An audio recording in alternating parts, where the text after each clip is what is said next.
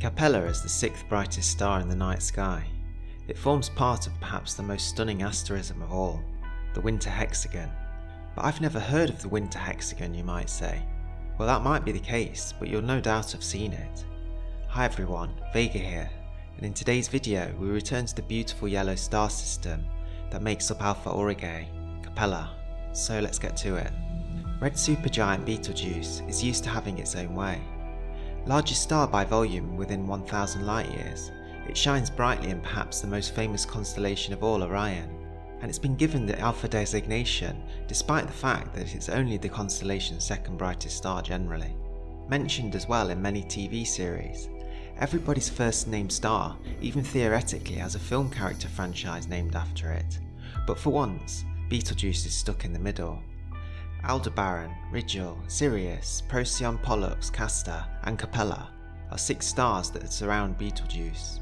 They make up this stunning asterism in the winter sky that contains well over a quarter of all the top 20 brightest stars in the night sky. At the very top of this asterism is a yellowish twinkling star that has a Latin name, Capella. Capella, as is often the case for such bright stars, hides from our eyes the real truth that it's actually a star system, a multiplicity system if you like, of as many as 4 stars. So what is this system like?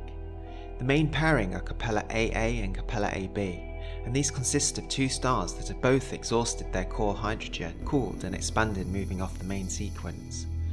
Aa has a mass of 2.5 solar masses and a radius of 12, whereas its partner Ab is slightly less massive at 2.48 solar masses and again slightly less voluminous at 8.8 solar radii.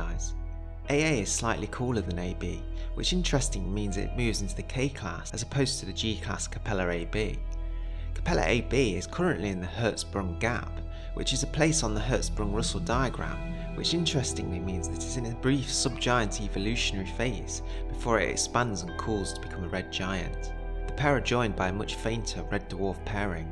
Thought to be some 10,000 astronomical units away from the main stars, Capella H and Capella L are both faint, small and relatively cool red dwarfs. Some 210,000 years ago, interestingly, Capella was actually the brightest star in the night sky until some 160,000 years ago when it gave way to Canopus and then finally to Sirius. At brightest, Capella actually shone at -0.8 in apparent magnitude, so it was the brightest star in the sky, but it remains somewhat dimmer than the star of Sirius today. Here we see a list of the historical brightest stars in our skies, and you might also notice that at -1.1 apparent magnitude, a fellow member of the winter hexagon, Aldebaran, was indeed the brightest star before Capella got its moment in the limelight. During this time, Aldebaran and Capella were both situated rather close to each other in the sky, and approximated the pole stars at the time, which must have been quite a sight as depicted in this artistic impression. In a previous look at Capella, well over a year ago now, we imagined what would happen if the multiplicity star system were to appear at Neptune's distance. As you can imagine, it wasn't good news for our solar system, so it got me thinking for a new video on Capella, and if we replace the Sun with the Capella stars, just how far away would we have to be for the 2 major stars of Capella to be our Sun's equal in the sky? Our Sun from planet Earth has an apparent magnitude of -26.74, and if the main Capella stars were to replace it, Aa would shine at -31.59. Now for reference, this is the magnitude of the brightness, as roughly how bright our Sun would be at approximately 3 times closer into Mercury, or just 0.1 astronomical units. In other words, if Capella Aa was the centre of our solar system, pretty much everything on Earth would be very burnt toast as things stand. Not only this, we also have to bear in mind that its partner is only very slightly dimmer, and would shine at almost the same at -31.52, so Capella actually would be double the trouble.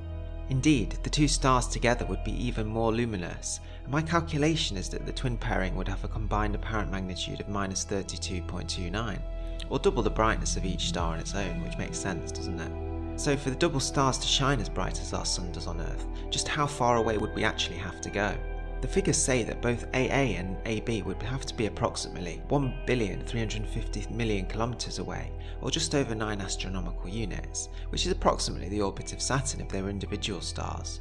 But they're not, so given that Capella is a binary system, both stars would approximately be double the luminosity, And so I estimate, to shine as bright as our Sun from Earth, our twin stars would need to be located somewhere around 12 to 13 astronomical units from Earth, or in between the Saturn's and Uranus's orbits.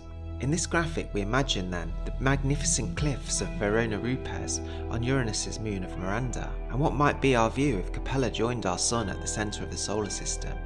First, for reference, we see our Sun, which on an ordinary day in the Uranian system shines at roughly 400 times dimmer than that on Earth at apparent magnitude of -20.36. The Verona Rupes cliffs on Miranda are truly one of the solar system's most incredible sights, but they'll get even more incredible, because the next up is the Capella Aa star, not quite as bright as the Sun on Earth, but still plenty bright enough to slowly begin the thawing process on Miranda. Indeed, this thawing and sublimation continues, and now we see the Capella Ab star as well, again not quite as bright as our Sun from planet Earth, but the Miranda thawing process continues, and a fragile water vapour and oxygen atmosphere slowly begins to congregate on the tiny world. Finally, we see all three stars together in the centre of our solar system. The combined warmth of the two Capella stars finally mean that the melting point of water is reached, and although the pressure is so low that the water can only sublimate, we see the process of turning Miranda into a new potentially habitable world begin, alongside, of course, the other beautiful moons of Uranus. Capella holds a special place in Earth's history, and for a time it was the second brightest star we could see after the Sun. In reality though, it is a complicated multiple system of 4 interlocked stars. As part of the winter hexagon, Capella continues to form part of the beautiful patchwork of stars that inspire us and make us wonder what lies beyond our solar system. Maybe it's sad to think that over the next millennia, Capella will slowly fade away into the distance as it makes its way away from us. Maybe our future ancestors will wonder one day what it's like to experience and wonder to have been able to see Capella so close up. Let's make the most of this beautiful yellow star while we still can. Thanks for watching, and consider subscribing if you haven't already. If you'd like to support the channel further, you could consider buying me a coffee, and I'll link this in the description below.